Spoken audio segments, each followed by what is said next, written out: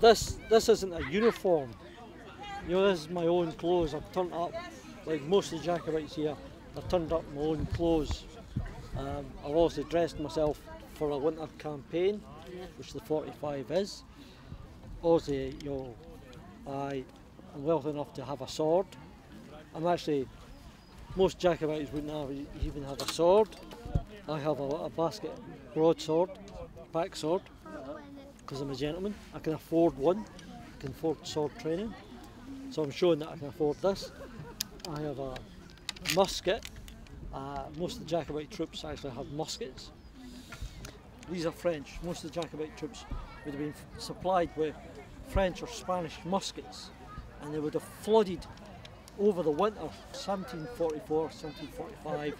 They would have flooded places like Aberdeen, Montrose, Peterhead, sending ships and supplying the Jacobites with money, gunpowder, ball, and these muskets. So as I said, most of the Jacobite army had probably more muskets than they actually had men. They could be quite disciplined. They had many of the officers, many of the Highland officers, and you have to remember that the Jacobite army, only half of the Jacobite army is actually Highlanders by the time of Culloden. The rest are made up. The rest are made up of Lowlanders, French and Irish, and some English at Culloden, and one Spaniard. Exactly.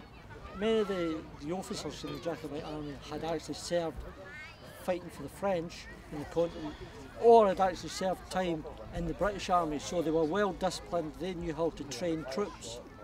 At the Battle of Falkirk, the MacDonalds actually stopped the government charge by forming a line and delivering a musket volley. So these guys were actually trained how to use their muskets.